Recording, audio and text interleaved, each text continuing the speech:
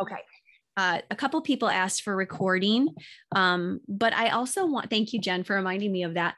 But I also wanted to let you guys know that as we talk about attuning with our spouses, that the error that we make is thinking, well, I don't do that. But actually, studies have shown that most humans do that. We rank ourselves as better than average.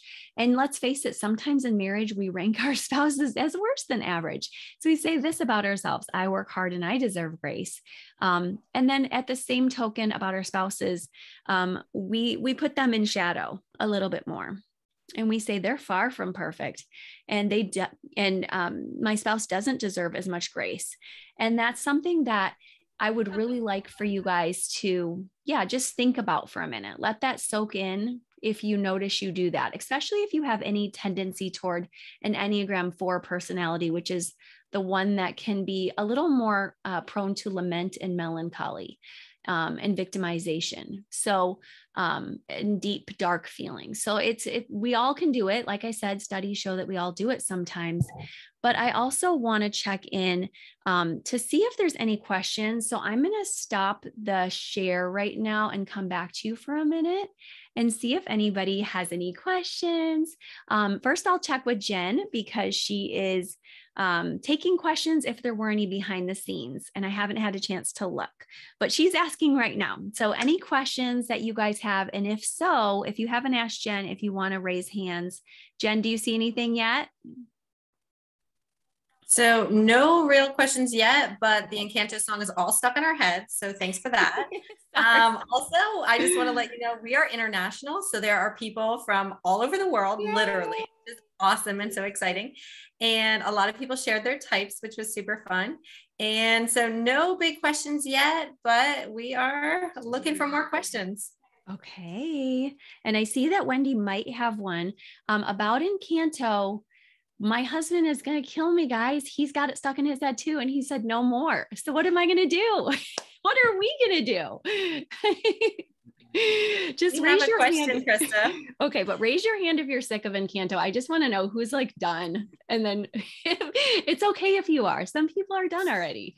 I tend to burn things out in my family. And even I have to admit it, my kids are about done because I like to play songs a lot. Okay, but I don't see that many hands going up. Okay, so what's the question that you have? Okay, so we have a question from Wendy, and Wendy, you're more than welcome to ask this, but I will read it out for her. So she said, this may be a head question, but why do we do this? As a one, she tends to think I'm the imperfect one, undeserving of grace. I heard that from somebody recently too. You're right. Statistically, it doesn't account for every single personality type. It just tells us that there's a tendency for all humans, but there are going to be some nuances and variety. And Enneagram 1 makes sense that you're even harder on yourself.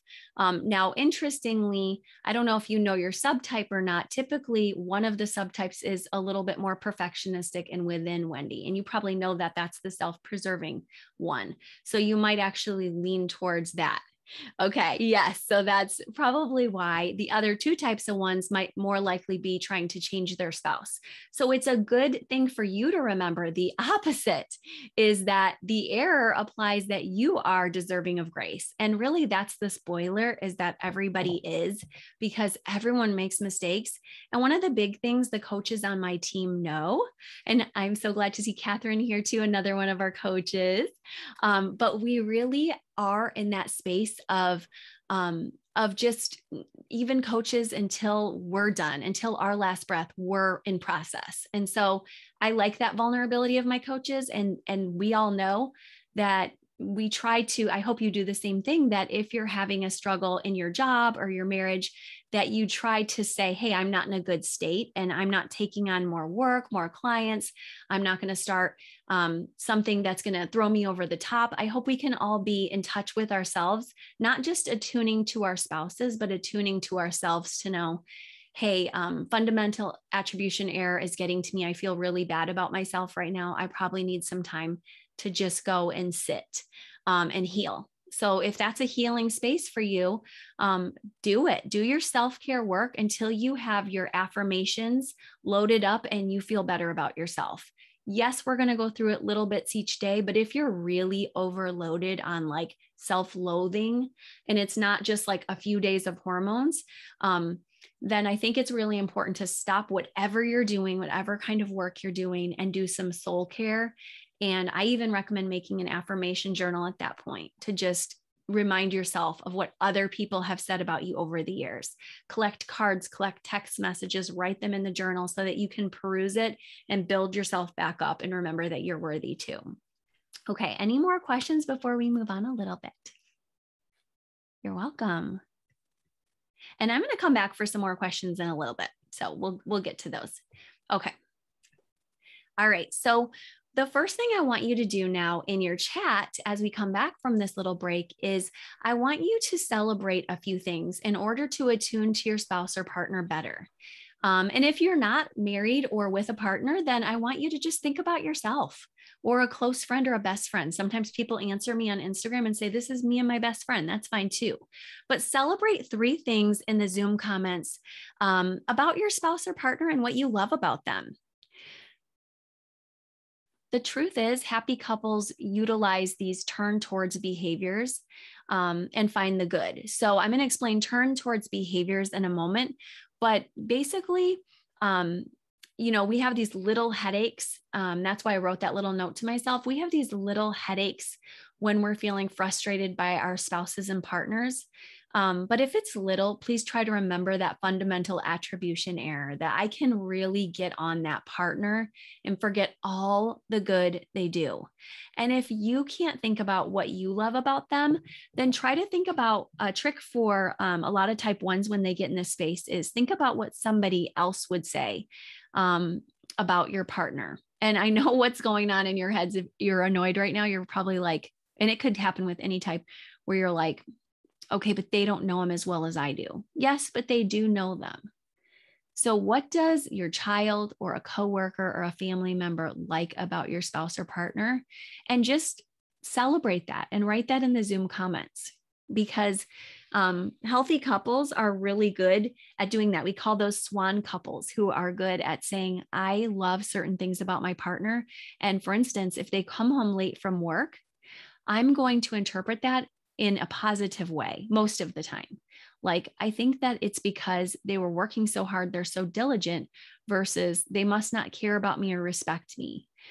So that's a very nice way that couples that are happy really talk about just being healthy and not wasting time and just saying, look, I'm taking all my moments best as I can, and I am making them positive. But of course, if we see huge issues over time, we have to talk about those. The other thing happy couples do is they utilize those turn towards behaviors that you might have heard me talk about before. And those are from John Gottman, but in his love lab, he's studied how couples really turn towards each other when they're happy. So this Valentine's Day and beyond, I want you guys to listen when your spouse talks to you.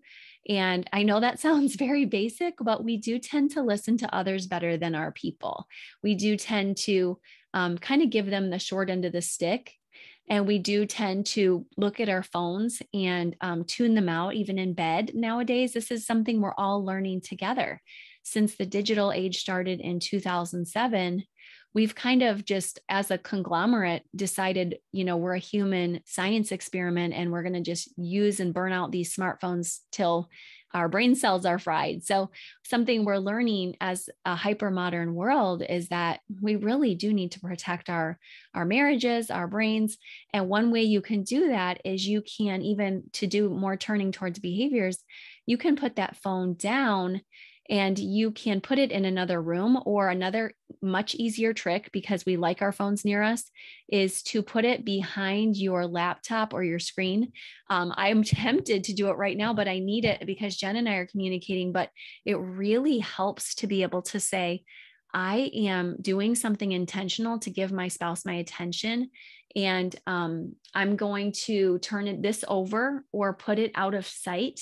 That alone can help your concentration span significantly. There have been so many studies to tell us that even just putting it out of sight behind your newspaper or something makes a big difference. So I want you to remember, I wouldn't have said this 10 years ago, but I would now, that turning towards behaviors and technology use are intricately tied together. So those are a few tips I want to give you. And then I want to go over a little bit about how you guys can align your instincts a little bit better. Most of you know that Enneagram is not just about types, and Enneagram in marriage is not just about types. And in fact, you might have known that I've theorized that, and many others as well, including Dr. Catherine Favre, that the instincts play perhaps an even bigger role than our types. So we have the self-preserving instinct, and you can feel free to write these. I love to look at this later, and I know you guys like to see from each other's ideas. What do you do for self-care? What do you do to replenish? Because that's important. And there is an order to this. Self-preserving, maybe you're not a self-preserving type. Earlier, Wendy said she was, but maybe you're not. And I want to remind you guys that unless you put that oxygen mask on metaphorically first, then you're not going to have what you need to give one-to-one or as a society. So think about this Valentine's Day. How am I going to make sure I have actually something to give? What are you going to do between, now and then, but really ongoing, to maintain this level of human dignity that allows you to have something to give? And for some of us, it's going to be looking a little bit less frumpled. And frumpy is a better word, rumpled. And I think that that's a new word. I think that that's really a big one for couples, that as I've been reading research. Smelling nice, which we're going to talk about in a little while. But some of the things that we do for self-care for ourselves might have nothing to do for our spouses. And that's okay too, because ultimately they're going to feel it if you're feeling joy. Yesterday, I could only fit in a 5-minute workout, and my daughter was the same way. And we both felt a world of difference after just 5 minutes. So figure out what it is, whether it's a hot bath, a book. I love that you're sharing. And then how do you show this to your spouse, which we'll talk about in a few more minutes. But what do you both love to do for love languages and sexual intimacy? That's important too. And we will get into that a little bit later. But I want you to be thinking about that and even sharing it a little bit now. That's the sexual instinct. And that's the one-to-one instinct. Like, I took care of myself, and now I want to take care of my partner and me, because we don't want to do all of our things apart. So what do we both like? And we try to lean in here, and we try to say, talk to your partner or spouse and just say, like, can we have a conversation? I know that you like this and I like that, but what do we both like? That's a really good question, and it shifts and changes. John Gottman has an exercise called love maps that I teach my students. And it's so important because you really need to know, like, what are some great questions to keep up with your spouse so that you know more about them emotionally than anyone else. So that's that sexual vibe that you want to have going on together. And then what do you both like doing together? A little bit more with the SX here is, one of the things you might say is, like a type 4 who came on our podcast recently, we love to talk about when we first fell in love. That's a way for us to reconnect again and again, or just think about it.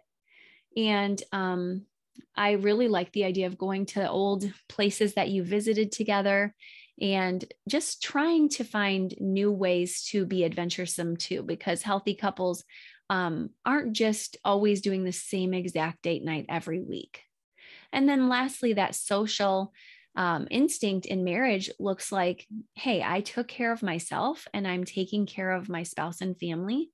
And here's what I love to do to give and what we love to do to give. And I put Bridge of Life because that's a wonderful adoption and foster care organization I like. Obviously, Meals on Wheels. I had a type 2 client tell me last week that when she does this, it just brings her such joy. A lot of you like to give to the homeless. And just being creative together can help launch you. So I did add one more in here for those who are more self-preserving or quieter or 5-ish. And I'll go over the types super briefly for those who don't know anything about them. But I do want to say that the secret giving is really nice for those who are just not wanting to warrant more attention and don't feel like they have as much energy. So just make sure that in your marriage or your relationship that you're focusing on all three of these on Valentine's Day so that you have enough for the self-preserving and the one-to-one. And even when you're on Valentine's Day, if you're burnt out, it doesn't mean you have to go serve on Valentine's Day, but it just might be a nice time in the next week or two to just say, I'm going to make sure we talk about this. And I'll tell you, obviously, I think it's the right and good thing to do to help others. But I also want you to know that's research-based. And one of the biggest cures for depression is actually volunteerism. So it feels really good to serve and to give. But sometimes I would say most people who come to me for counseling or coaching over the years, they're burnout on that third one and they have to come back. And that's why I think there's an order to it. And I think we fight in marriages a lot of the time about these instincts because I think one of them really is close to us and we feel like it's our saving grace. And one of them is pretty repressed. And then one of them is also kind of repressed because we're like, that's my second one and I got that. But sometimes that second one, we're not doing the best with it. So it's good to watch for all three of these instincts in yourself and to have conversations with your spouse. If you have my Enneagram and Marriage Glow Planner, we talk about these every single week. And a pattern I've kind of noticed with Wes and I'm going to come back for questions in just a minute here, is I've noticed he is not doing consistently, I'm not doing well in the SX like I thought I was, but looking at it, I'm like, I'm kind of skimping. I thought that was my second one, but social's been moving up. And then for him, self-preserving, he tends to come up with a lot of reasons why that one is not, as important. And we really do well when we're balanced. So maybe you can share in the chats too, which ones you struggle with, as well as ideas. And I'm going to have a couple questions just in case now and greet our newcomers. It's so nice to see you guys. So anybody have a question? I see one already. And then before I get to that one, has there been anything waiting, Jen? No. So everyone's just been sharing what they do for self-care, which I think is wonderful, that especially if we give tips for our specific types. Wendy and I were saying we need to get out of the house as ones so that we can not see all the things that we have to do and get self-care out of the house, I think is important. I love that Kirsten said paying for someone's food or coffee is a great way to do that. I think that is so beautiful just to do that. And people just talking about whether they need time alone or with a spouse, and beautiful comments on people's spouses. They were so differing, and we have very long-term marriages here too, which is amazing. And the phone comment about Erykah Badu having a song, I Can Make You Put Your Phone Down. That is awesome. Like, I love that. I'm sorry, Katie. Like, I just love that because my husband's sitting here going, oh, maybe I should. I'm like, yeah, pay attention. Yes. Oh my gosh. Now I want to hear that song. Oh my gosh. That is so cool. You're right, you guys. And that's why I had, for those who came in early, music on, because it just sets the mood and it brings me right back to my heart. And a lot of us I'm going to put that phone down. I think her name is Sade, but I don't know if you guys have ever heard By Your Side. It's the most romantic song to me that can just make me like, oh my gosh. Oh, good. I'm so glad you liked the playlist at the beginning. I was going to share my husband's special date night list, but I didn't get a chance to ask. I see that somebody's married 25 years. Yay. And we're 26 years of dating tomorrow. So we both took the day off work tomorrow to celebrate that.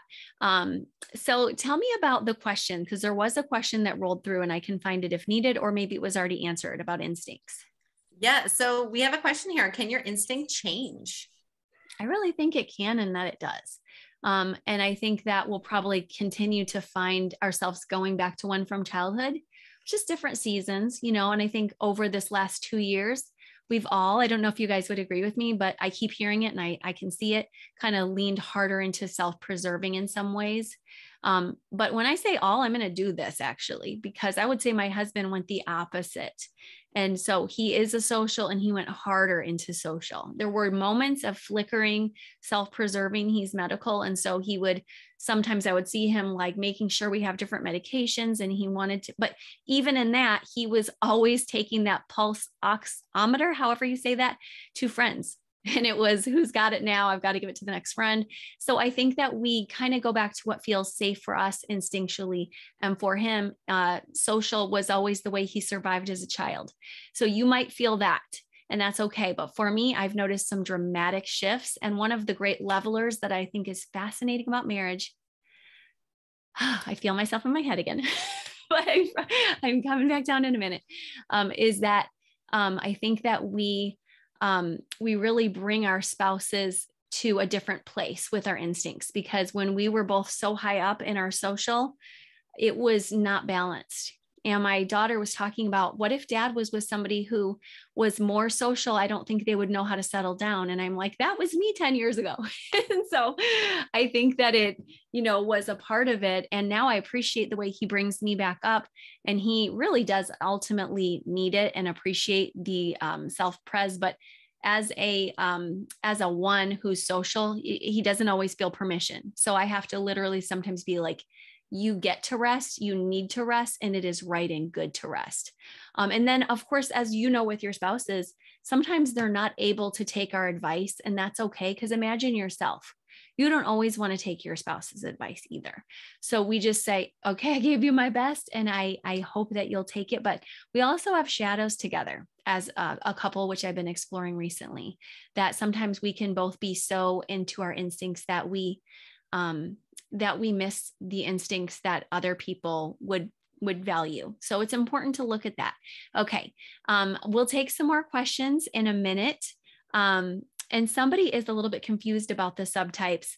I can take another minute about that, but I also want to say enneagramandmarriage.com. I have a whole section called freebies, and I have an entire workbook for you on subtypes, so that you can understand that each of the 9 Enneagram types also has 3 types within each type. And it just means some of the people are more survival oriented with self-preserving. Some of the people are more one-to-one wired, and they really love to spend time one-on-one. This is a very basic explanation.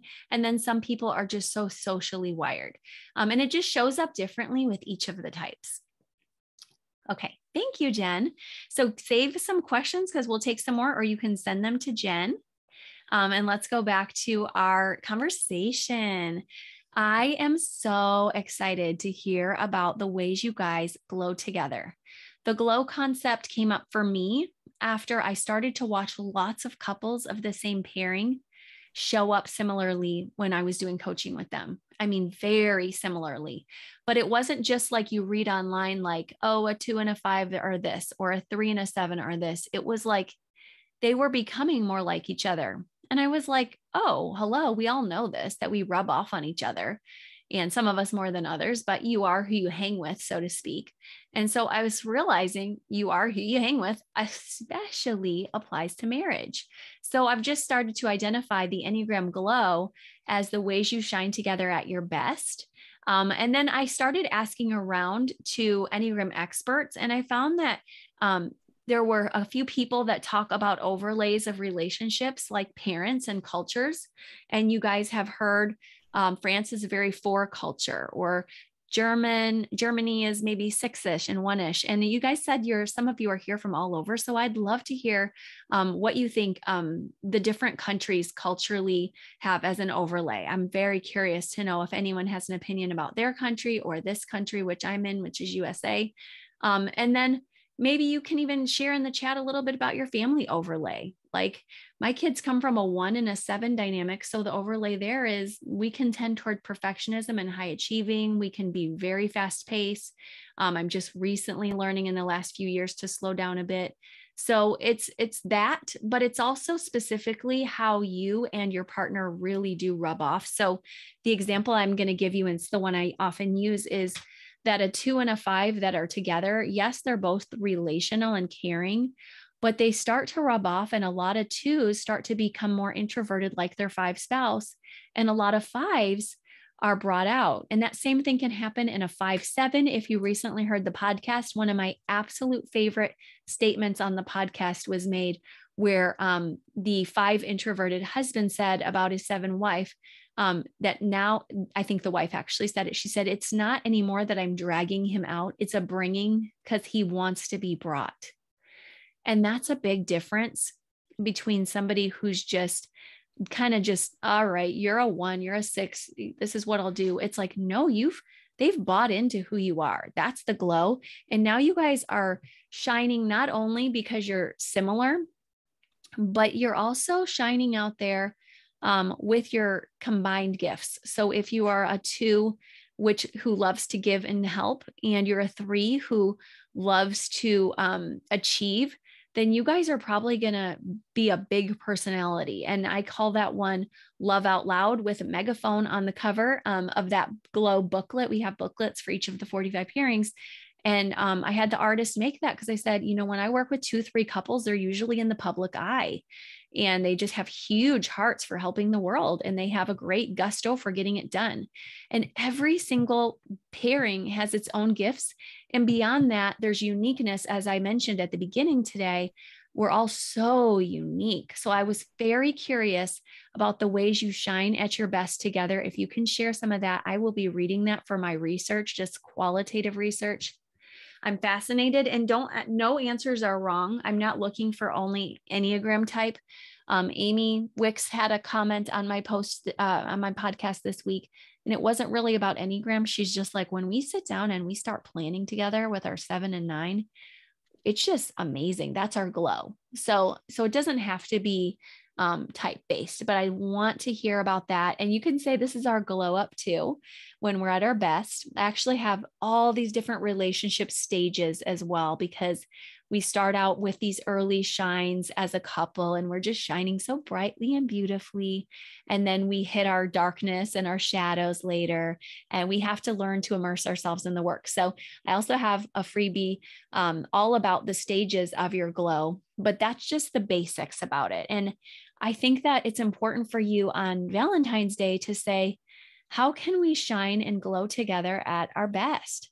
And I really want you to think about what your spouse likes here too, not just what you like. And as I said, we're going to just go a tiny bit deeper to remind you that we want to start out with some self-preserving. And then one of the things that really struck me as I was processing, sharing with you this week, was how do we not just get our self-preserving ourselves, but can we do that over Valentine's with our spouses? And the answer is, of course, yes. We can do some of our replenishing and refreshing that self-preserving instinct together. And for some of you, it might be literally grocery shopping together because you love that. Many couples I know like to get couples massages or trade turns massaging each other. And I also wanted to say here, I might add this later too, a little bit more, but that SX category of the one-to-one instinct is not just variety and playfulness in your sexual intimacy. Of course, whatever you're both comfortable with, you don't want anyone demeaned or punished or hurt, but it's important to, allow yourself a little bit of variety and a little bit of like, hey, let's do something new together. But scent is very important. And 80% of couples actually say they want to have their partner smell really good. That's a lot on a date night in particular. And then you might have seen my newsletter this week where I said couples who take date nights together are 3.5 times more likely to say they have a happy marriage. Regular date nights of at least one every few weeks. So these are some really good ways for you to celebrate Valentine's Day. And especially, like I said, that scent one cannot be underrated because we can even tell each other's pheromones sometimes. And of course, our Enneagram type work. So I'm going to talk to you in a minute about how to really work with your spouse when they get in a mood, or as my teen daughters would say, when they're in a mood. But I want to actually stop for questions in a minute here. So I'll switch the slide and then I'm going to come back to you guys now for questions. You already did that where you wrote in your gifts together and your joys. And I didn't ask about the shadows. You can write that in too while we're chatting, but I want to go ahead and come back to you guys and see if you have any other questions right now too. So go ahead and let me know if there've been any, Jen, or of course you can ask them right now in the chat or even raise your hand and speak out loud. Okay. Does anyone have any questions that they just want to ask out loud or comments about what we've been talking about? I have a question, Krista. Sure. I was so curious about the song that you said that you loved, and it was such a romantic song. Ooh, all right. Can you look it up, called By Your Side by SADE? It is so beautiful. And if you're on mute, then I welcome you guys. If you have a way to listen to the song while we are chatting, it's just going to bring you back to your heart. It is that amazing. Thank you. Yes. Like Sade. Okay. Sade, is that how I say it? Yes. Oh, I love that song. She's got a couple of beautiful songs. I mean, probably many more, but Thank you. Yes, of course. Anybody else have a question or a comment? Yes, Kirsten. I was going to say the person who had the question about they read about one of the subtypes of their type and it sounded like them, but they thought they were someone different. That really happened for me. I thought that I would just be a self-pres because the kind of person I am. I'm a type 2. And when I read the definitions, I'm like, the social like really describes me, not the self-pres at all. So then I started really looking at myself and I'm like, am I a social? Is social what gets me in trouble? And then it totally was. And I learned something about myself I didn't know. And I kind of say that's like a backwards way of learning your subtype. Like, don't think about what the definition of the subtype is. Just read some of the great writers, you know, Krista, Beatrice Chestnut, who talk about subtypes and see which one describes you. And then go the other direction, be like, oh, well, that's describing the sexual or the self-pres. Maybe that is what I am. And then look at yourself from that direction. And I find that that was really helpful for me. Wow. That's really important. Thank you, Kirsten. Did you, how long did it take you to figure out after starting your Enneagram work? Because I know a lot of people are on the journey and I don't want to overwhelm them. Well, in the beginning, I didn't really know anything about subtype really until I started reading Beatrice Chestnut, maybe in the last few years. I find that it can be really helpful though, because sometimes the subtypes do look really different. And sometimes it's hard to tell, and especially if you're the counter type, you may not look quite like your type. So I think that if you're reading lots of things and you're not sure, it can be really helpful. Yeah. And just like I said, I like that at the beginning too, I said, make sure you don't overwhelm your spouse and overly type them as the one thing, the one gift. The best work you can do with your spouse, if they're not that into the Enneagram, is you can talk about the changes you're noticing in yourself. And you can be curious out loud about that versus self-condemning. I don't want you to go at it by this way of like, I'm so bad. And I think we've all done that, trying to get our spouses at times to buy in. We're like, I'm so bad. This is what I do wrong. And it's like so enticing for them because of that fundamental attribution error. Like, you know, your mistakes, and that's good. And it's humble, but you don't want to totally beat yourself up. So just make sure that you take this all in slowly if you're just learning Enneagram for yourself, and you don't throw it at your spouse, but that you more come at it with curiosity. Like, hey, you know, I noticed that I was really achieving all last week. And I don't know if I even gave myself any time at all. If you're a 3, you know, or if you're a 5, you might say, you know, lately I've been just going in my castle and rolling up the moat. And I feel so alone lately. And I'm just reminded of that with my Enneagram work, that that's not me at my best. Those are ways that spouses feel like, oh, this is a cool tool that you found. Versus, I learned that you're a 6 and I'm tired of this, you know? So we've all done stuff like this. We will continue to make mistakes, but it's good for us to learn together. So let's go on with a little bit more learning, and then we can come back for some more convo, but keep the conversation rolling. I love that you guys are side chatting, because I am a side chatter when I'm in a group. And I feel like you get sometimes a little extra that way. Okay, so the types in healthy conflict. I said that I wanted to take you guys through some conflict diffusing so that we didn't just, you know, roll into the heaviest of conflict management style tips. We'll do more of those in March on the podcast. But tonight, let's just talk a little bit about each type in terms of caring for each other when we're in conflict. And what I'm really going to ask you to do is, and feel free to add to what I'm saying, validate it, even disagree with it. I'm from a family of debaters. That's fine with me. But I really want you to this is a tip for you, for your spouse, just 1 or 2 for each type. So the perfectionists are the 1. They're also called reformers. And there's a few other titles we might give them. But in general, this is a group of people who like to work really hard and not cut corners and take themselves very seriously. So if you're going to want to diffuse a conflict with a 1, you're going to want to open a metaphorical window in the room versus attacking or criticizing. And we might say don't criticize anybody, but especially a 1, because they're very self-critical, as somebody said earlier. So bringing it up and bringing it lighter is a great tip for your 1. Number 2, type 2s are helpers and givers. And they're very sensitive and also very hardworking, not totally unsimilar to 1. So if you have a conflict with a 2, make sure that you pad in what you love about them and praise them and spend quality time with them. And then let them know that you'll want to spend even more time with them once they address the issue. And that way they know you're not leaving or abandoning them.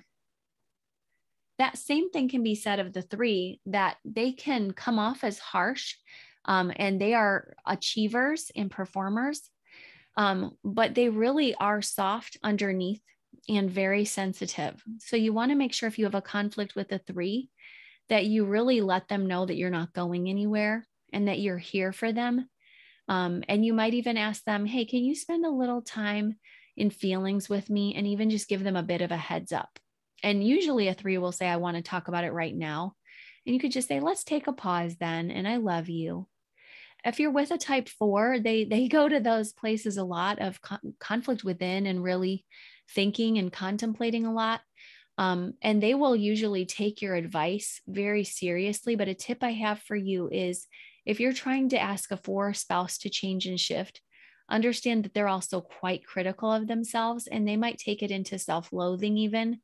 So it's important that you let them know they're not the worst. Just even saying that, like, thank you for being so great. This is one small thing that I've noticed about you, but you're such a tremendous person. And I will never forget that. Don't ever think that I'm saying this because you're bad.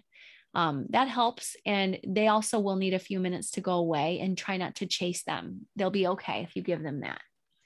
A type 5 is going to want you to keep it logical as much as possible. And they're going to want you, if you've got a little conflict diffusing to do, to be honest, to be open. And they'll probably, if you're asking for time and attention, they might fight you on that. But a helpful tip for a 5 is actually to say what I said in the example earlier, which is remind them that when they give to others, they're actually helpers deep down. And so they don't have as much energy as a 2, but they really do like to give. So you might say, can we figure out a compromise? Because there's a lot of synergy that comes from entering into life and giving, whether it's with me or I'm asking you to do something socially. Can we find a way to do this that's going to help you too? Or you might also, work out some conflicts by giving them compliments because they worry about them not really having anything to give deep down. So build your 5s up. Type 6s, I want you to understand that they really love to talk about deep issues with you. And they might need some time to think. It's hard for a 6 to do this, but it's good to encourage your 6 to say, once again, like I said with the 2, I'm not going anywhere, but I do need a 5-minute breather or 30 minutes, or I need to get some sleep tonight, but you're a priority and I'm not leaving you or abandoning you. We're going to talk about this tomorrow. And then when you do talk about it, understand your 6 is reactive and their emotions mean that they care. So try not to read that as being abusive. Now, if they are being abusive, tell the 6, hey, this is tending toward way too much. And of course, if there's, name calling, you have to say, hey, I know you're in fear, but you're losing me here. So it's okay to be honest with the 6. They want to move closer to you. They're very loyal.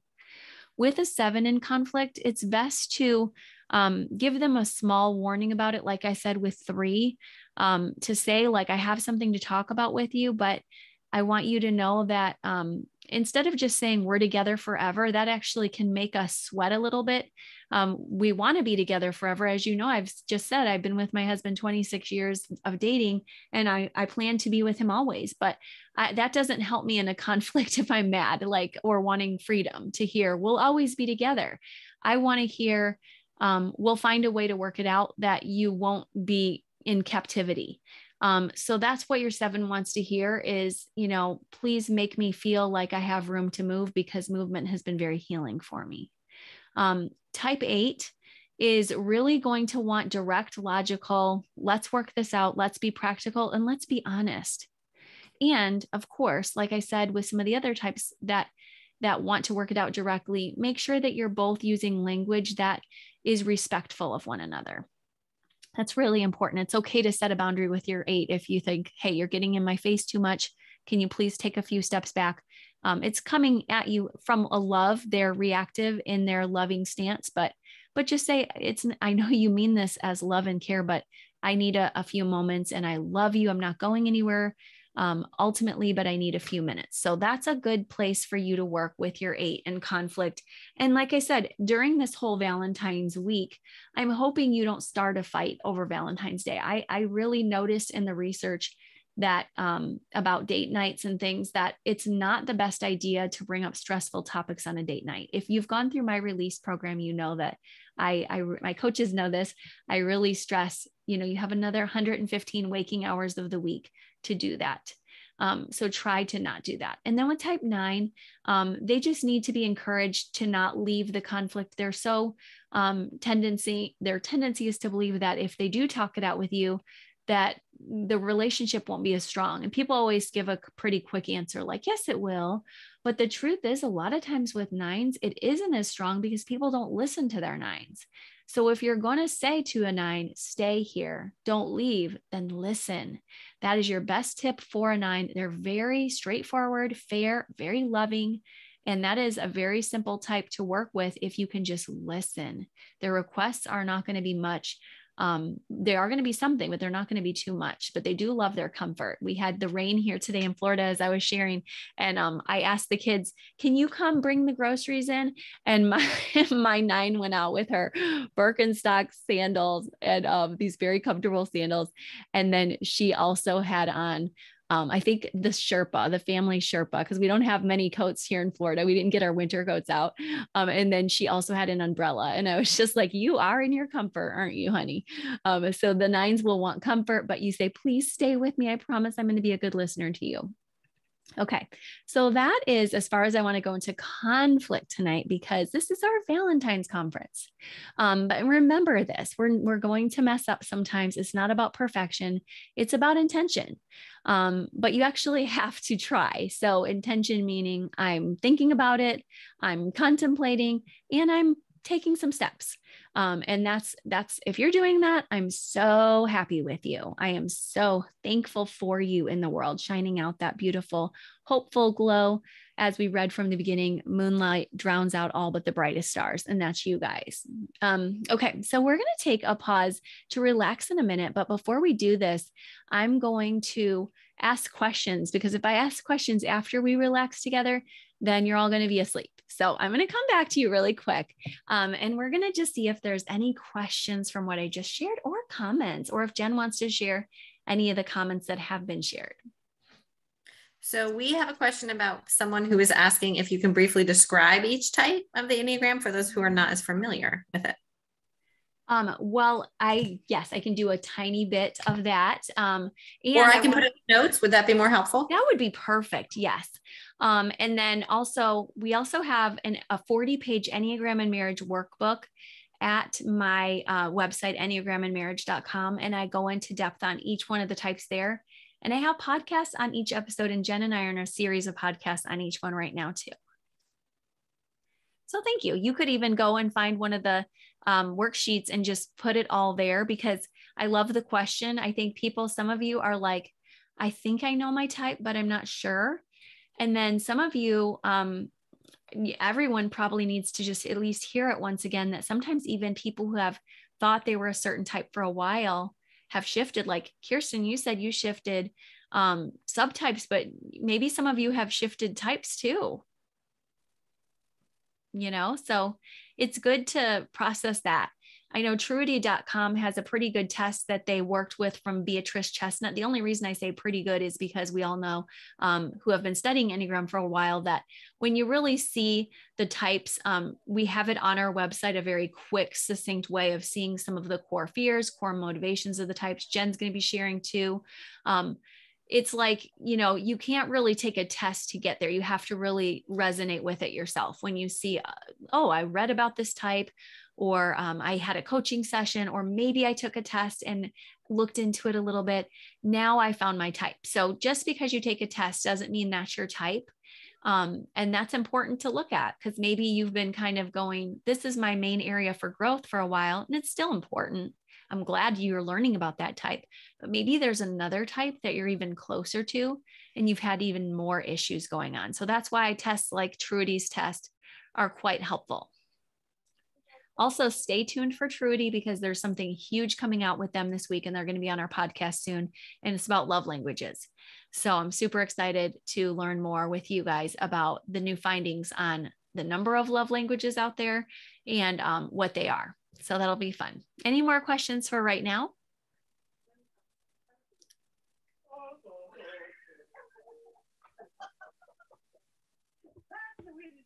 Okay. I don't think so. Okay, you have more of a comment. Okay, and I didn't see it, but I can't get distracted on it. I cannot squirrel. I'm a 7. There's FOMO going on. So, Jen, is there anything I need to know before we relax together? Okay. Hi, Krista. Oh, yeah. Hi. I have a quick question.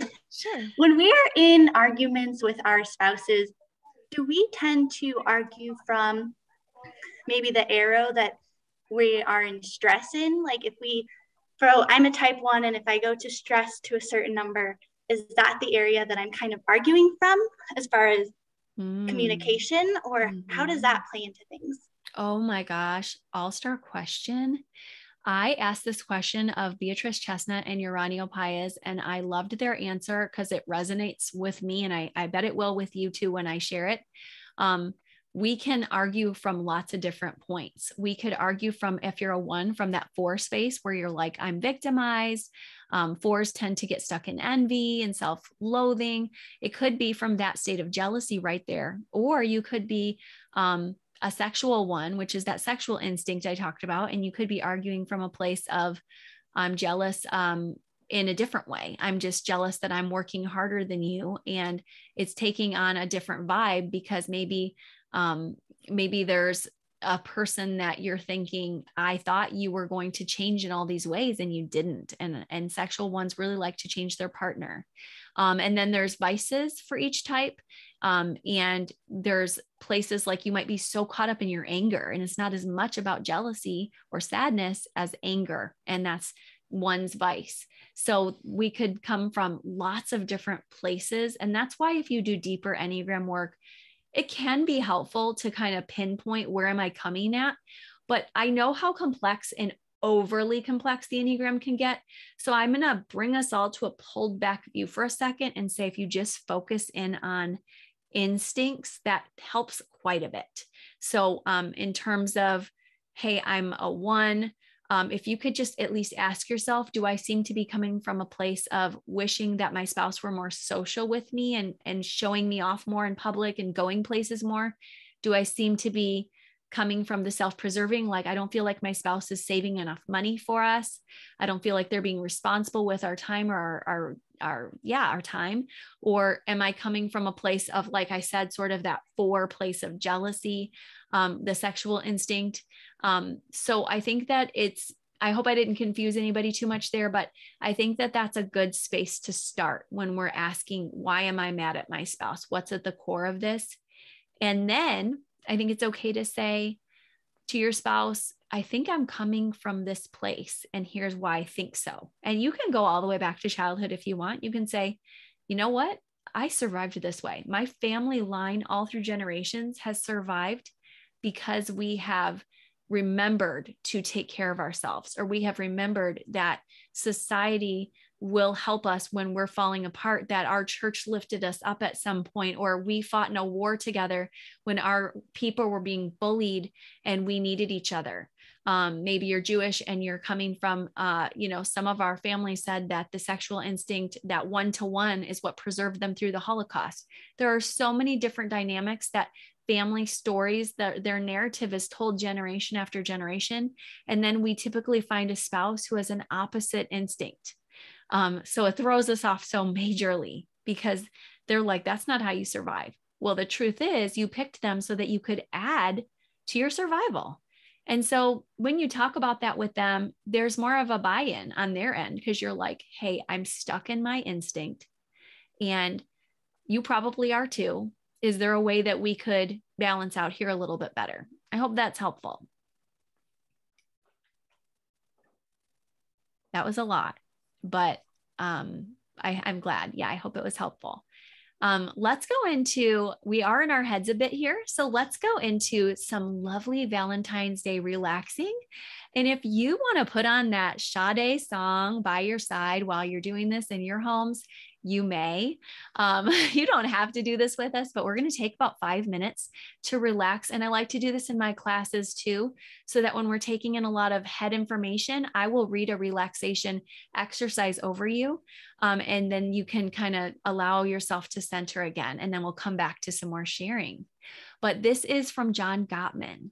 And Gottman is the #1 marriage researcher in the country. So I've been using this relaxation technique with clients for about 15 years, and it's nice.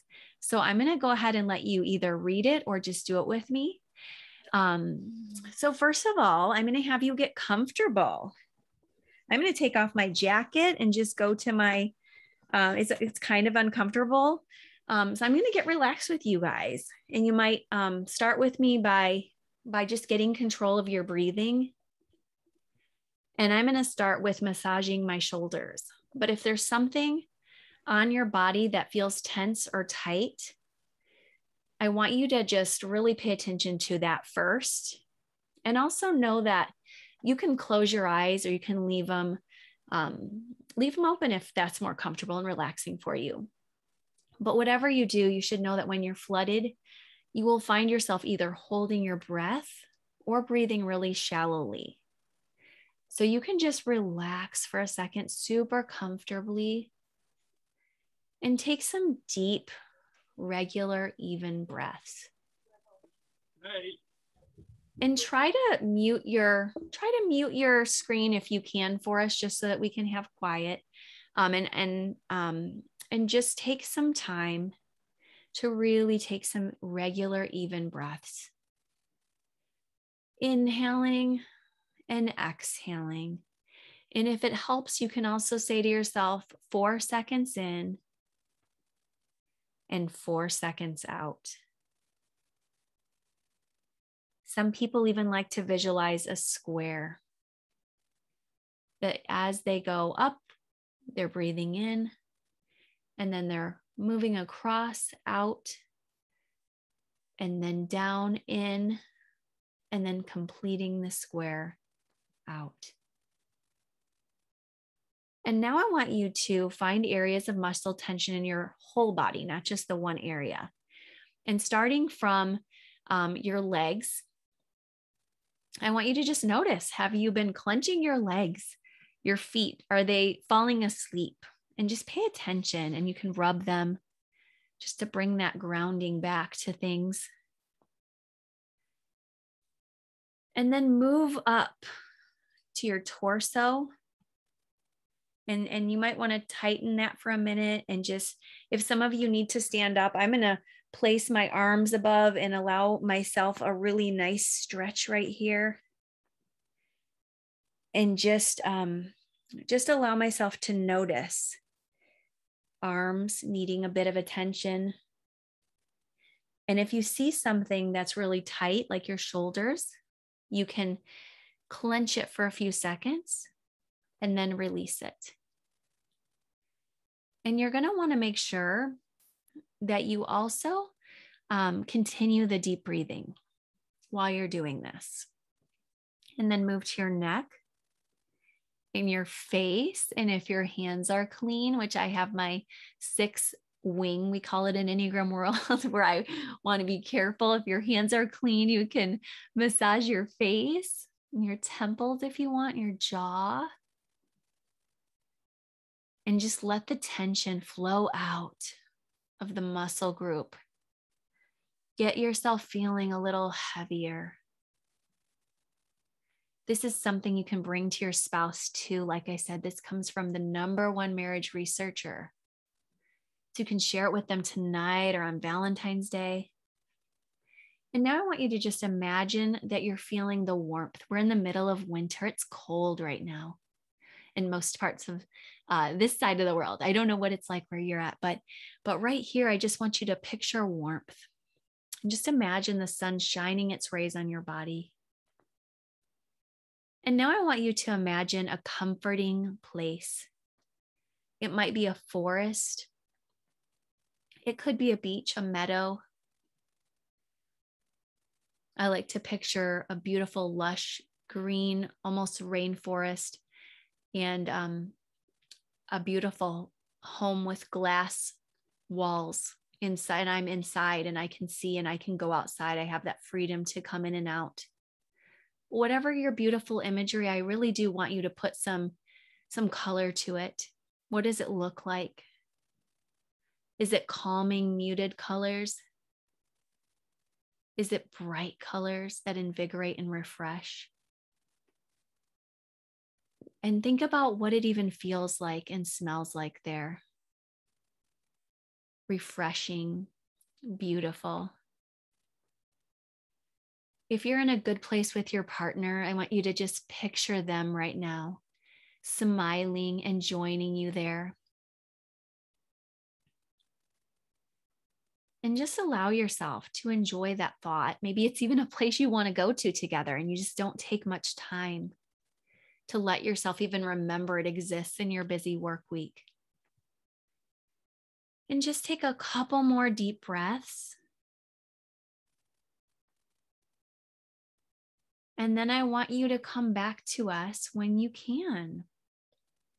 And I'll come back to the screen in a minute too here. I'm going to get my next slide ready. But I'm going to come back and ask you guys, give me a high five or raise the hand if it was helpful, or write in the comments if you want to tell us about the place that you pictured. And I bet some of you are like, that was a nice conference and I'm done. So that's okay. But I also have more for you. So I hope you can stay. But I love that we got to do that together, because that's important for our bodies and our self-preserving instinct. And we come more refreshed back to our spouses when we've taken some time to truly relax together. So does anybody have, oh good, I'm so glad it was helpful. Anybody have any questions before we move on to talking a little bit about date night fun? Oh, I love hearing that. I'm going to peek just for a second. Oh, honeymoon in St. John. Oh my goodness. Hotel balcony overlooking the beach. Oh, that sounds lovely. Oh, wow. Oh my gosh. Ocean Cove, I've never been, but that sounds just beautiful. Is that in California? Oh, I love California. I'm hoping to go this July is my plan. So I'm hoping to experience some more California. We were engaged there, and I remember La Jolla and Santa Barbara, but I've never been there. I know you, some of you go Northern California. Oh, so you love the beach too. I love that, Jen. Okay, well, let's talk a little bit about a fun date night idea I have for you guys. I have a few little things just to jog your memory for Valentine's Day. And you can also tell us, please, I am one person, you are many. So share, because your spouse doesn't know anyone in this group. So you might take one idea from her, one from him, and come up with something unique. That's just, and you put your own spin on it too. So make sure that you guys are, just sharing ideas about date nights as I share. And I know you're also still sharing about, gosh, what you did to just enjoy some relaxation. So thank you, Paul, for sharing too. I'm so glad to see that. Okay, so some Valentine's date ideas. The first thing I say is lower expectations, because I am celebrating Valentine's Day, but I also understand that it's a very hallmarky, high stakes holiday. And just like the teens have to deal with these hefty promposals, it's too much pressure. So let's take some pressure off already and say that it's a win if you literally watch The Office and laugh your buns off while you eat chocolate. Okay. Like that's awesome. In fact, that is the date night idea, but let's give a few others too. And so that's my first one though. The second one is you don't have to spend a lot of money. A lot of people think you do. And some of you adore going out and living large. So I'm going to encourage you, if that's you, get your reservations now, because that is not something you should wait on if you do want to live large.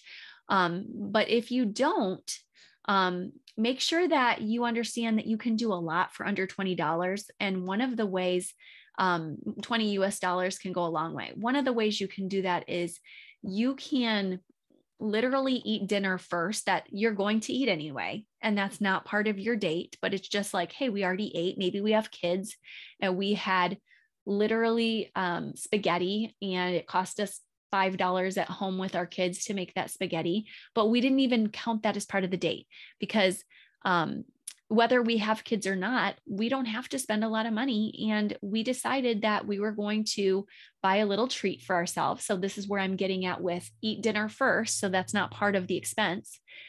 Even eat leftovers if you want, but then make dessert nice. And one way to do that on Valentine's Day, so that you don't totally burn out on just sugar high for 5 seconds and then it's over, like I did with cookies this morning. And I don't usually do carbs in the morning because I know that does that to me, but I forgot. I truly forgot. I got so busy in multitasking as a 7 that I forgot for a bit.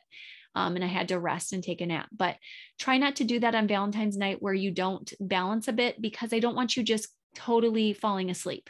And how you can do that is you could say, we're going to do fruits, nuts, and chocolate. We've got a little bit of fat there. We've got a little bit of carb there and just a tiny bit of protein from the nuts.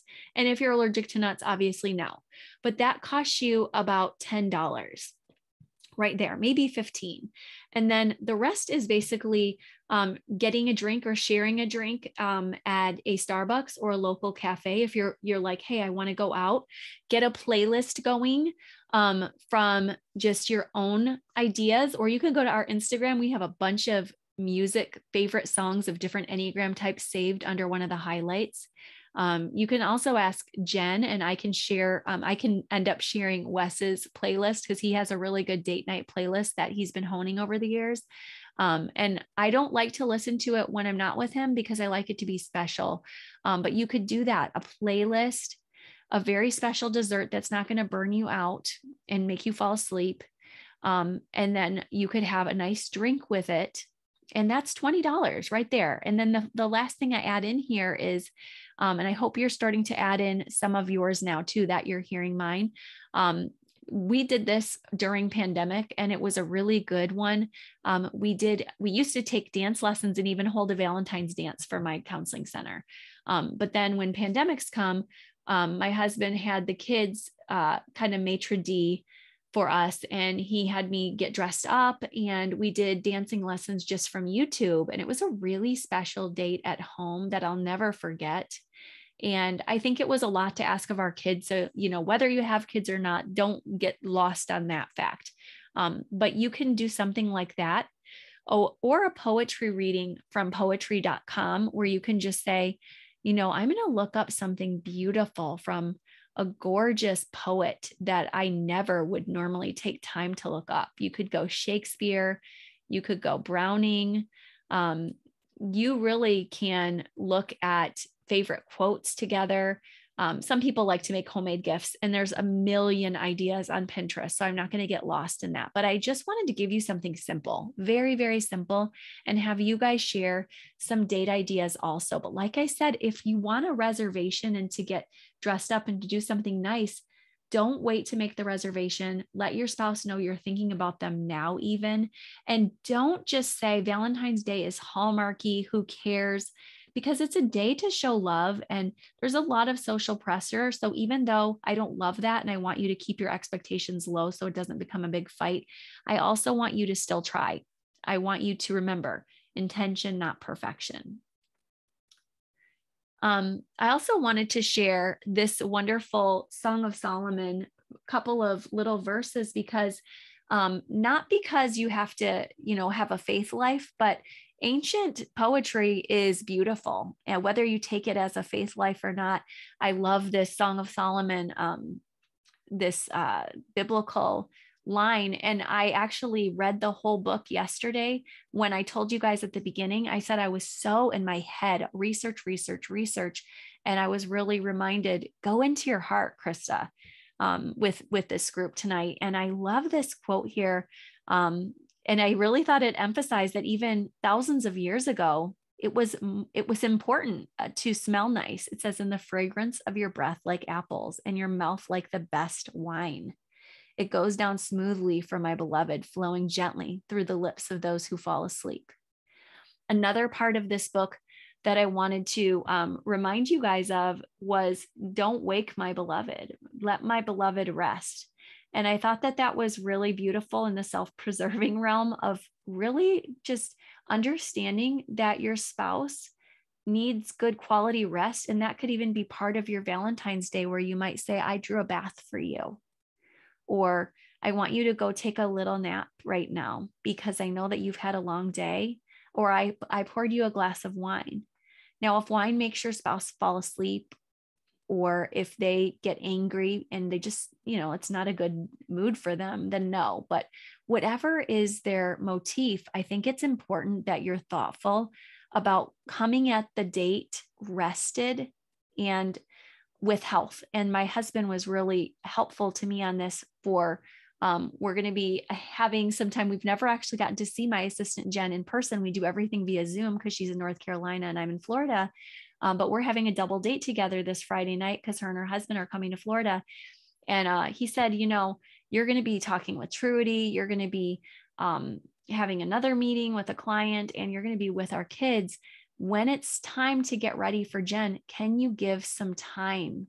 Can you give some time and rest so that you're not just running to our date? And so 3s, 7s, and 8s can really struggle with that, where we just kind of run and we're future oriented. So if that's you with me, take some time, let yourself rest. And then whoever you are, understand, especially if you're with a type 1 who is very sensory oriented, that sometimes scent can be a make or break, where they might say, I really liked this date night with you. But I smelled you so strong and it was a turnoff. It turns out, I'll share something interesting. I'll come back to you guys in a minute here, but that men really don't mind typically, or those who are attracted to the feminine scent, even if it's very powerful, it's not usually a bother if it's a pleasant scent to them. And for some, it's not perfume, it's the cleanly smell. But whatever it is, you can pour it on for men usually. But for women, they prefer a masculine scent, but something that's too heavy is a big turnoff. So the Axe body spray, you might need just one squirt. That's all I'm saying. But you can tell us if you have favorite scents that you love, and even share what your Enneagram type is. Like, hey, I'm a 1 and I like woodsy, or I'm a 4 and I really like exotic smells.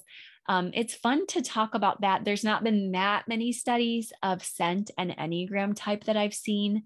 Sometimes we get too anecdotal and it's probably just for fun, but it is for fun. That's why we're here tonight. And so I'm going to come back for questions in a minute here before I read a little bit more poetry and chat with you a little bit more. But anybody have any thoughts or questions since we've been talking about date nights and how to make it a really special Valentine's night, or about scent, or anything we've just discussed?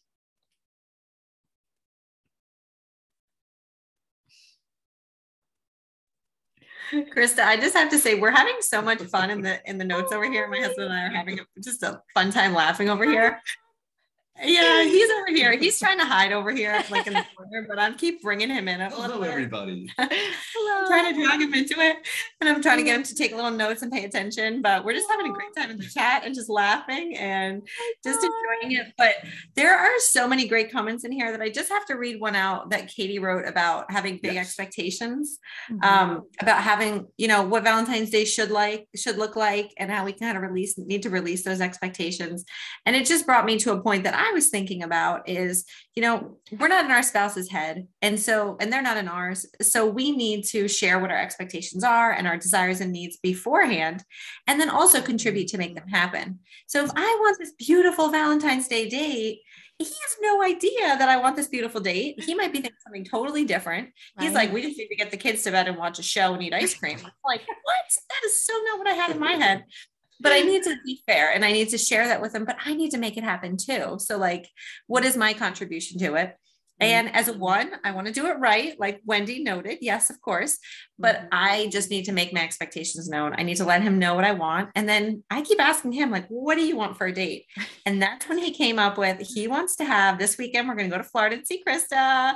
And we're going to have a picnic on the beach for one of our date nights this weekend. So we're excited about that. You guys are going to have so much fun, and you're I know we have 4 days kid free. Like, this is the best Valentine's Day ever. This like never happens. Literally. We have 3 kids. We have a puppy who just got spayed today. Like, it's crazy in my house. And this is just out of the blue, and Chris is a huge bonus, but this is going to be wonderful. So I hope everyone has some type of Valentine's Day plans, but just let your spouse know even what you're thinking. It's sweet and simple. Yeah. Yes. It's about the time together, not about what you're getting of each other. Yes. And for those who have very particular needs, or somebody says, I don't like surprises, that is something that is nuanced for us. So if we do have those, we do need to make them clear.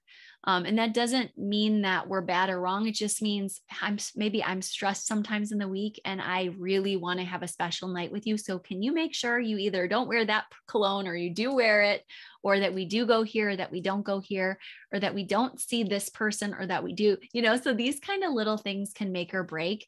But if you're going to give 10 things, your spouse is probably going to be overwhelmed. So try to keep it down to about 1 or 2. And just like, hey, what are a couple of things I can keep in mind for you?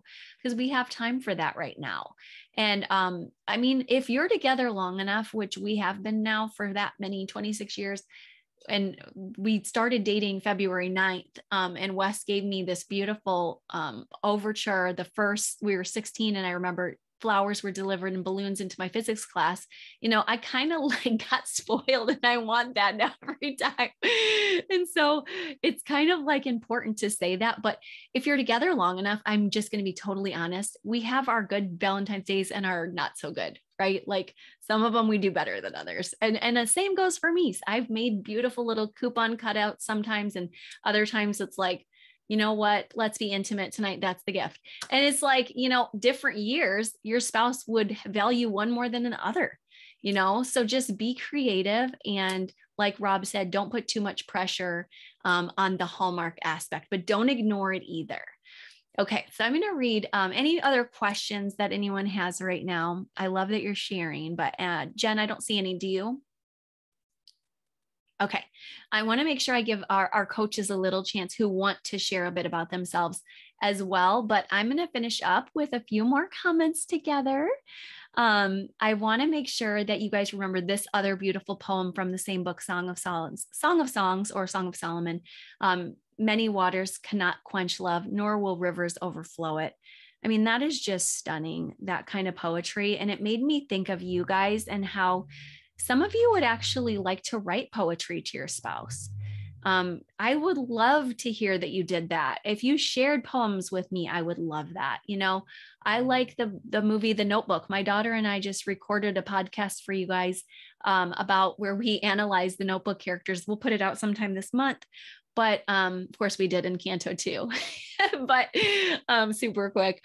But basically, if you've ever seen the movie or read the book, you know that in The Notebook, they're quoting Walt Whitman. They're taking time to learn from the greats and to share this beauty with each other, because romance is extra. And when you think about marriage, yes, practicality is important. And some Valentine's Day, we just want somebody to do the dishes for us. But when we can really remember that to be romantic means to go the extra mile, and that it was maybe even our first cause of marriage. In most of our cases, we were doing okay on our own, but we wanted somebody for this spectacle, for this extra, then we might feel like going to the extra mile and doing this. I know sometimes Wes and I have even gone to Barnes and Noble and just said, let's go into the poetry section and let's look, because neither of us are going to want to normally do that, but it's really meaningful to take time to slow down and to be romantic. That is beautiful. And it is not just for the fours out there. Anyone can be romantic and do that. So we're going to take some questions and everything in a minute, but I just want to share with you guys, just because I feel like some of you don't know your Enneagram type, some of you do, this is where you can find us. And you can find us at Apple, Spotify, Amazon.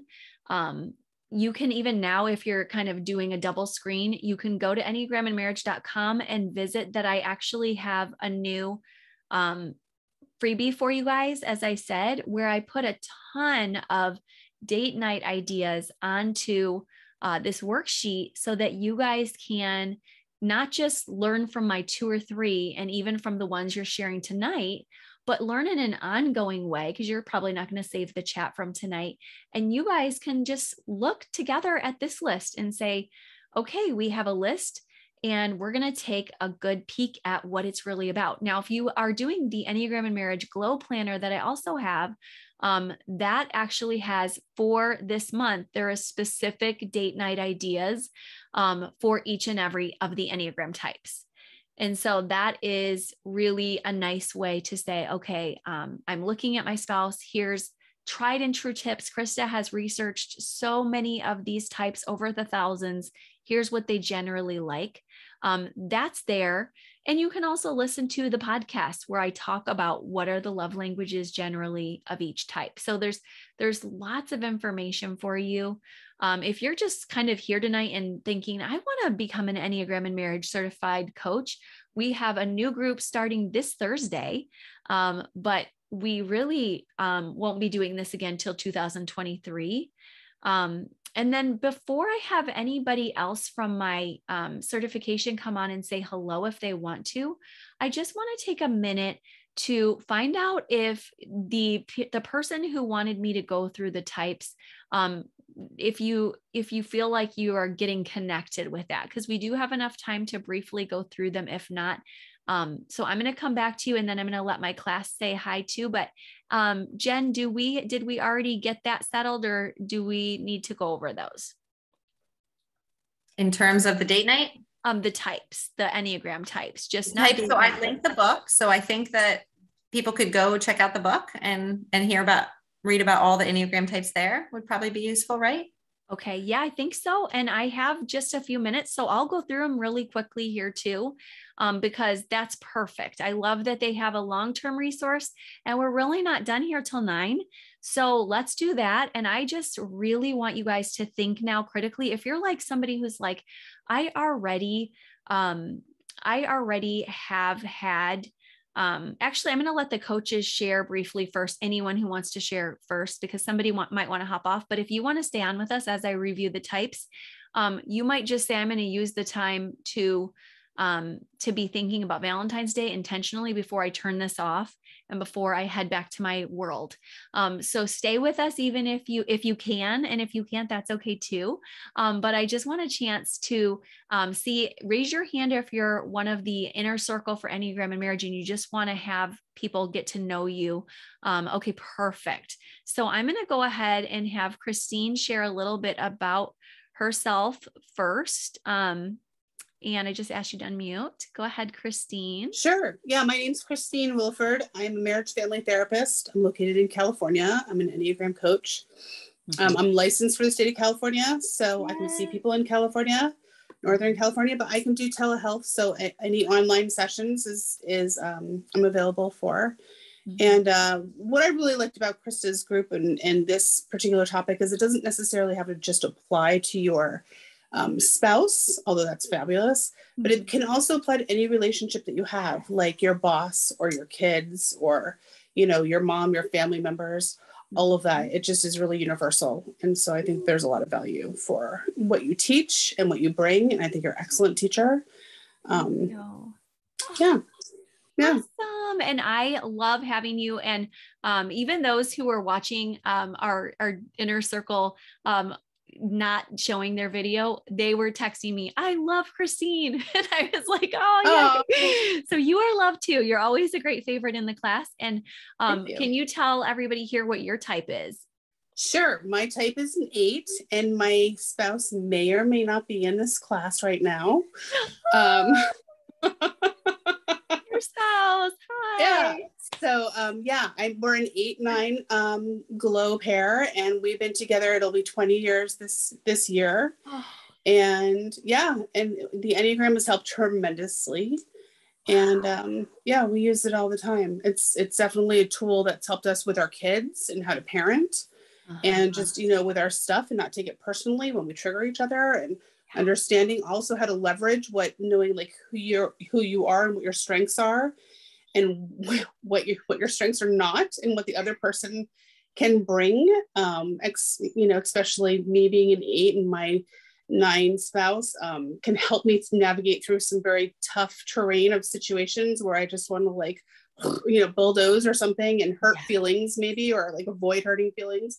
There's definitely times where, if the other type that you're with and all the different, qualities and attributes that are really helpful to be able just to be a best partner with the two of you that you can be. Yes. I love that. And I love that you even have a history with Enneagram, with, your marriage and family therapy work long-term too, that you even have had been able to rub shoulders with some of the greats in the Enneagram world. Yeah. I was, my first teachings was Helen Palmer and David Daniels, and Peter O'Hanahan was in there. And then I was living right in that area, and I was a teacher's assistant for David Daniels. I just wanted to keep drinking up, for the PhD program of the graduate school program. I was like, just let me just follow you like a puppy and keep going and anything that I could. So I did. I taught 2 classes with him. Oh my goodness. It was great. Yeah. What a dear. Oh, that's amazing. I love that. And make sure you check in with Christine if you want to stay in touch with her. You can send her a direct message here on Zoom, because she's, like she said, she can, take clients sometimes. Yeah, I put my information in the chat too, how to get in touch with me on my website. Thank you so much. Perfect. Absolutely. And then I believe you also had yourself marked Kirsten, right? Yep, sure did. Wonderful. Yes, I'm Kirsten Barker, and I'm actually in the Smoky Mountains, East Tennessee, near Knoxville. My little town's Oak Ridge is where I am. And I've been studying Enneagram for probably about 8 years. Got started in Las Vegas, Nevada. I saw somebody on here said they were in Las Vegas. There's a huge Enneagram group in Las Vegas, if you do not know. Enneagram Las Vegas, run by Steve Perdom. It's wonderful. There's at least when I was there was over 100 people a lot of times at meetings. It was amazing. But now I live in Tennessee. My husband is retired from the military, and he and I teach classes together. Actually, because of COVID, it's been in our home. We're just kind of finally moving into a public meeting now, but we've been doing that for a few years. I was kind of what Christine said. I've got my whole family involved in my meetings, my parents, brother and sister-in-law, my sisters. I got an aunt. I got a cousin who drives an hour and a half to come to my meetings. So it's become a whole family affair. My husband co-teaches with me. And I've just gotten started on my website. I have it there on my name, Live Better with Enneagram. I also do Enneagram coaching. Again, I will say the same thing as Christine, that it is for any kind of relationships. It's not, it could be people trying to start a business together. I've also done a few sessions with small businesses, going in and teaching all the employees about Enneagram and like how businesses function better when they understand each other's Enneagram types, and the bosses understand their employees, small businesses, about, 10 to 12 employees or something like that so far. But yeah, I'm doing some coaching. Mine's all on Zoom meetings right now. So anybody who's anywhere can certainly get in touch with me to check out my website, see if, you got type 8 here. I'm a type 2. So there's bunch of us coaches that are of different types and different angles. So you can surely see who you resonate with. And, it helps to have a person that you feel, kind of comfortable with, and you want to get to know them a little bit too. Coaching is different. Christine's a therapist. That's awesome. And she can do different things with you than I do as a coach. I don't deal with trauma. I like to think of myself as I like to help people prevent trauma.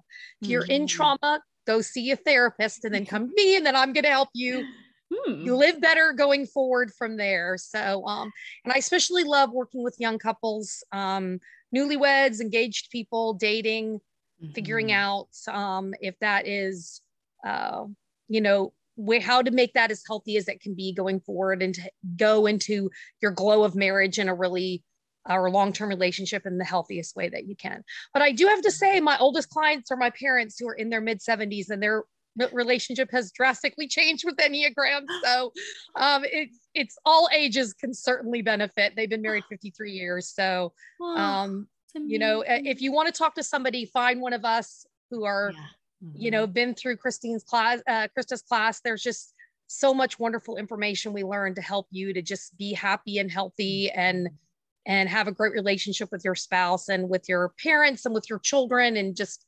I'm so passionate about Enneagram. It has changed my life, my marriage, my relationship with my children. Both my children are very active also in Enneagram.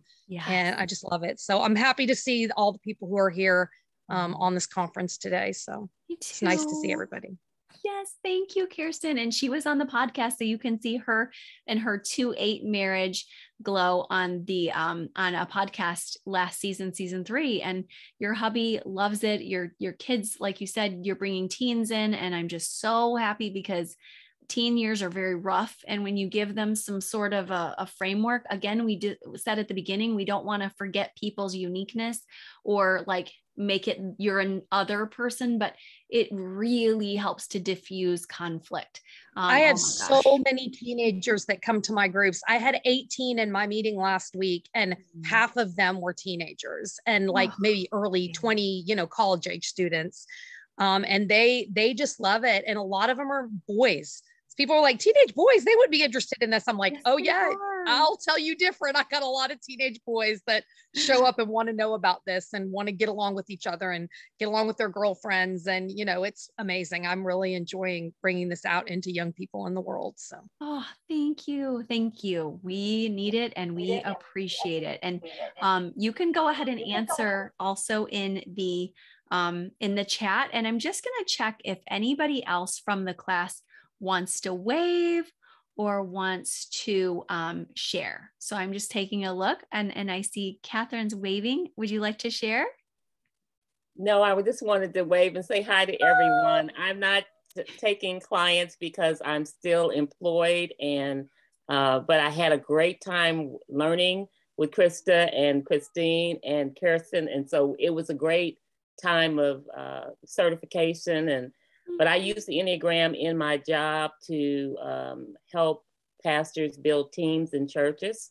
And so that's basically the route I'm doing until I retire and start my practice. So. Oh, well, I'm so glad that you're certified and that you are, more importantly, just using this beautiful tool to help people to have hope when they're burnout, because often people in ministry burn out because they're just serving. So thank you for replenishing them and allowing them to rest. So there's a few people here, and I am just so proud of you guys for making it through. You know where my resources are, but let's talk types and let you guys just kind of let the information saturate. And if you have to leave before that, that's fine, but I'm going to go through the 9 types. Does anyone else have any questions before I do that?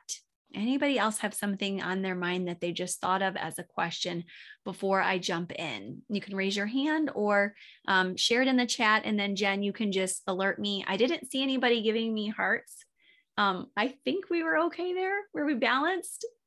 Yeah, you did a good job balancing, Krista. I just want to shout out to this question here. Yeah. What age do you recommend having your kids take an Enneagram test? I think it depends on the kid. But a test for a kid who's literate would be at about 10.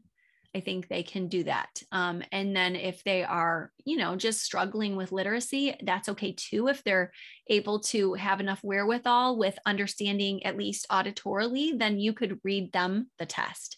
But under 10, I think it's hard to understand some of the less concrete topics. So that would be my recommendation. And then I would say, hold it very lightly. And we recommend anybody, if you're just learning your type, hold it lightly. And I think that's a good word for all of us. If we don't know, that's for sure our type. Even when we do know it's our type, I kind of want you guys to know the goal is to expand so that you get to understand all the different types. So especially if it's a kid though, keep it a little lighter. And I know my daughter was about 12, one of them, when she learned, and she thought she was a 1, but she was a 4. And that's made a really big difference in her development to learn that. But it came with time and it came with study occasionally. We didn't want to overwhelm her, but, just chatting about it sometimes with your kids. And, here I'm going to go through the 9 types briefly, and you can do it briefly. Say, can I just take 5 minutes with you and tell you about the 9 types and see which one? So that way you don't have to go through a test. But that's a great question about your kids and teens, and Kirsten might even have more to add in the chat. So let me go through the 9 types with you. You're welcome. And I like to start 1 through 9. That's where I'm at with my brain. But type 1 is, I alluded to, sometimes perfectionistic or the reformer, as I said, and they are really concerned that they're not always good, and they struggle with feeling and fearing that they're bad. And so often their motivation is, I've created my own little mental rubric for what is right and wrong, and I'm pretty strict about it. Kind of have an overactive super ego in their brain, and they have to come back to balance by remembering that they have grace and serenity, and everything is okay right now, but we can still try to make the world a better place. And so I could go into detail on how that can work in marriage when they can be so hard on themselves or maybe their spouse, but my podcast will do that for you. And we just recorded deep dives, and I have all of these PDFs for you that are 30 pages on the Enneagram and Marriage website. Also, if you really want a deep dive, because we go so deep. Type 2 is often thought of as a giver helper, and they, in their marriages and life, they just feel so good about sharing, but sometimes they think that their worth comes through giving and serving, and that they might not be beloved if they don't give and serve. So they can really wear out, exhaust, or manipulate in order to make sure that they get to give. And then they're like, I don't want to ask for my needs back. So they're trying to kind of cajole somebody into giving back to them. But what they really end up needing to learn is you're beloved no matter whether you give or not. You just are. Of course, giving is good and we want you to give, but give to yourself too. That's a good lesson for a 2. So if you're a helper, teacher, nurturer, you might be a 2.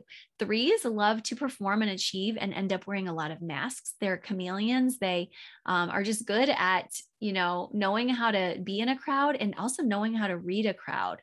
And so they can make great business people and celebrities, and they can shine that glow in the darkness beautifully. But sometimes when they head back to the shadows or their family, they might not know how to live because they've been so hyped up, and they might not know how to stop working because they've been feeling that the only way they were loved was also through that work.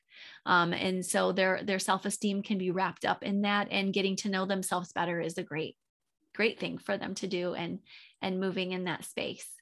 I also want to give you type 4. They are people who struggle sometimes with really wondering if they need to be unique and special in order to be loved. So they don't like to be grouped very much. It's even hard to type a 4 sometimes. They really don't like to wear the same clothes as other people. And I know that sounds very like I just went very specific and nuanced, but it's kind of a pretty general thing about many fours. It's, you know, your clothes are what you wear. Fours are artists. So they're looking and usually very visual learners, and they like textures. Often they move at a bit of a slower pace because they're taking things in texturally and analytically. And they spend a lot of time contemplating and in melancholy. So I was saying we can all go to our four space when we do that. And we have to be careful that we don't do that fundamental attribution error there of my spouse isn't loving, they're not doing good enough. But especially a four can spend a lot of time in envy. And they're just worried, like maybe I'm not lovable and I'm not as good as others. So it's important for them to know if they're a four, so they can start, like I said, with that affirmation journal, finding ways to disprove that.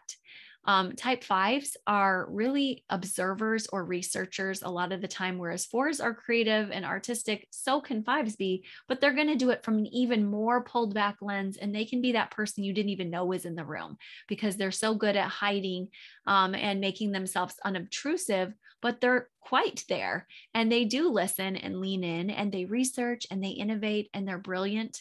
But sometimes their just biggest fear is that they're inadequate, or that they're going to completely run out of energy.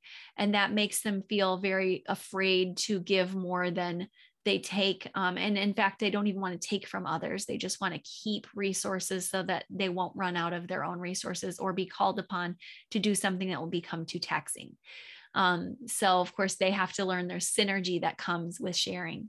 And then six is somebody who is beautiful at being loyal. They're called the befriender, the troubleshooter, sometimes the skeptic or the guardian. They are really nice people, caring people, but they often have a push-pull in this way that if you say tomato, they say tomato. They like to check on you and troubleshoot and fact check. And they usually have a fearful side and then kind of a going against authority side. And they really do long for somebody to tell them what to do, because their deepest issue is about security. And that's why they're checking on all these things. But they're usually brilliant, and they're just worrying so much that they're not allowing their amazing brains to be showcased. And I find that they're very humble spouses too. They usually give their spouse a lot of accolades. I spent a lot of time with a six this weekend, healthy six, and I was just in awe of how she was reverencing her husband and, giving him a lot of accolades. And I thought he was fantabulous too. But I was like, you're not aware of how amazing you are. And that is a theme I see with a lot of sixes. So I always want to encourage them to get to know themselves better, to realize that they can spend time trusting themselves, because they have a lot of good planning that they do. And then of course, just like any thinking type of person who's overly analytical, sometimes they do have to back off from that planning, get anxiety help, things like that. Seven is next. I identify as an Enneagram 7, also very analytical type, obviously. Always running, always moving, really uncomfortable being still. Kind of have to force a 7 to be still, unless you then catch them in a state where they've maybe overindulged and they're exhausted, or maybe satiated themselves with food so much that they're sated and they're restful. But maybe because they struggle with this gluttony of always moving and doing, at least for me, I notice sometimes I will overdo even on the rest. And I don't mean like stay resting for hours. I mean more, I find things like running restful, and then I want to run for hours. My body won't let me.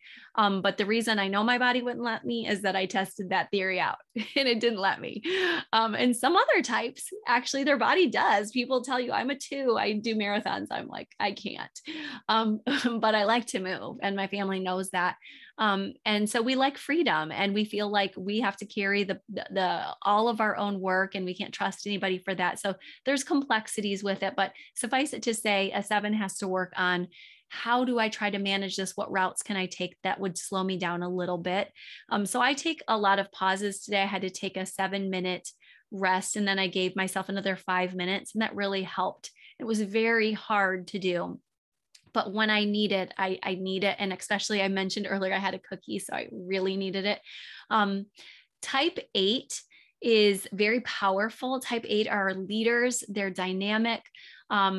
They are extraordinarily organized, at least in some ways. And just like a 1 is perfectionistic in some ways, an 8 is organized in some ways. Often they like very stark colors like blacks and whites. They are very justice oriented and fair, but they also really do struggle with sometimes a bit like 7, taking things too much, too lustfully, and even different from 7, they would more take it as dominating. And as Christine said earlier, sometimes maybe like, hey, I'm going to steamroll, because these aggressive assertive types, 3, 7s, and 8s, there's a lot of energy there. And so there's just this tendency to move fast, to go hard, and not to stop. So sometimes for an 8, they really have to, I talked to an Enneagram and fitness expert who's a marriage and family therapist, and she said 8s can burn themselves out the most on workouts. And I know even for my own father, who was an 8 and is now sadly gone, even when he was on hospice, he was at the YMCA every day, and his nurses would come and say, "Where are you?" And he was, I'm working out at the gym. So it's like, I mean, you're not going to tell an 8 what to do if you ever have known an 8. And then lastly, and before I say lastly, their concern is, I don't want to be vulnerable, let me do it, because again, I can't trust anybody. But even worse than that, I can't allow myself to be open and exposed that I might be hurt. So they will choose to dominate. And so, there's going to be work that needs to be done there, to find places of safety, trust, and healthy vulnerability, because they're quite loving underneath that. And then lastly, 9 is definitely a last but not least, almost the crowning finish. 9s are just glorious in their power. I think of 9s as solid oak trees in a lot of ways. And some people take the Enneagram as a tree. Just think of the 9 as kind of over it all. And if you look at an Enneagram symbol, you see the 9 is over it all, because they espouse the traits of all types. And there's more power in a 9 than any other type, at least. And I really believe this, living with a 9 and working with a lot of 9s, it's a lot of stored energy. But Urani Opai has said, they may even have 30 times the strength of the other types. So it's important that you understand that if they're not being heard, not being seen, which is a 9's worst fear, you might not get to see much of this. But the underbelly of a 9 is, if I do speak up, you're not going to listen. And I just have a theory that a lot of 9s were shushed as children, especially because I've raised a 9 and I've watched myself and others shush her, because, don't be too much. Don't be too much. And I think 9s have learned, I better, very loving, very peaceful, I better scale back. So it's important to, when you know this, and this is another great way to work with your kids. She was very, very intelligent, very young, a lot of 9s. I mean, she was 1 year old banging on her sister's ballet class, let me in. And I'm, not knowing she could understand and decipher a lot. I would imagine a lot of 9s have that story from these young years. You're not allowed to use the scissors, bored to death because they're having to kind of dumb it down. But when you do love a 9 as a spouse, man, is it beautiful to empower them, because they really come alive when they feel heard and seen, and that you're not going to leave them or not listen to them. And now they can make beautiful, big changes in the world with their strength. And they can not just become peacemakers, but revolutionaries. So that is, oh my gosh, and it's 9 on the dot. But I'm here if anyone has any questions, but I'm glad that we had that question come in so we could review all the types. But thank you guys so much for listening and for just staying through that. Those who made it, so grateful. Is there any questions? Are there any questions? And you're welcome, Wendy. And I'm now putting together musical accountant as Wendy. Hello. Any questions that anybody has? One, Krista, and I'm really excited. I had no idea that this workshop was going to be like this. I thought it was about learning about the Enneagram and how to start the process. So I'm wondering, because you said it starts on Thursday. I don't know where to go to get this information. And why are you only doing one more for the year? Oh, you are so sweet. Well, this is because it's a really big deal. Like, it's 350 pages of material, 12 weeks. It's, it does cost money. But that's not really why I'm only doing it once for the year. That's because I'm a 7 and I take on a lot. So I have to bide my time. And I'm actually writing a book right now with an agent. I do the podcast and I have clients, so I can't take any more clients. And so that's why, but I love this so much. I squeeze it in anywhere I can in between my rest and self-care. And I'm just honored that you would even consider spending time with me. So thank you. So where do I learn how to sign up for the class, or is it too late to sign up for the class? Or no, you can still sign up, but Jen has the link. I have it for you at enneagramandmarriage.com. And if you take a look, Jen, and you can share that, that would be awesome. I love spending time with my students. You know, that teaches it, in case like Thursday is real quick and. I'm thinking about making it an online thing, and I've done that in the past. I mean, I'm pretty small, so it's not like Enneagram is still fairly small in the world in some ways. Like meme wise, it's huge, and everyone has a meme account for it. But like, I shouldn't say that. There's a lot of Enneagram coaches nowadays, but it's still sort of small-ish in the way that I'm still reachable through Jen. And so you can ask us like, hey, can I take it through video? Because several of my students took it through video without being in the live teaching like this. So I'm still going to leave that on as well, that people can purchase that. But then we do interact when you take the certification essay, because anyone who goes through my course, I need to make sure that I can trust, not that we would share everything the same, because no two people are alike, but that they understand how to work with couples in the world, because that's really important, that if I'm going to give an Enneagram and marriage certification, that they've done the work, you know, to a normal degree. And it's not, it's not rocket science, but it's caring work that is detailed. And you're sounding very enthusiastic. So I hope it's a good fit for you. That'd be wonderful. And I definitely want to do more of this. So that is not the end of this kind of thing. That's just for those who want to become coaches for Enneagram and marriage. And for those who do, we have a monthly inner circle meeting. Every month I train them afterwards as well. Oh, that's great. Well, I'm actually a therapist, and I do marriage counseling. So I think this would be excellent to put into my practice. Oh my gosh. It's totally revolutionized the couples work and created such joy amongst the couples I've worked with. I'm just so thankful. So I love that you might be doing it. Yay. Thank you. Thank you. Mm-hmm. Anybody else have a question that they want to check in about, or just say hi? I feel like there's not many of us. Feel free to, turn your mutes off if you want to say hi and stuff, but anybody else have a question?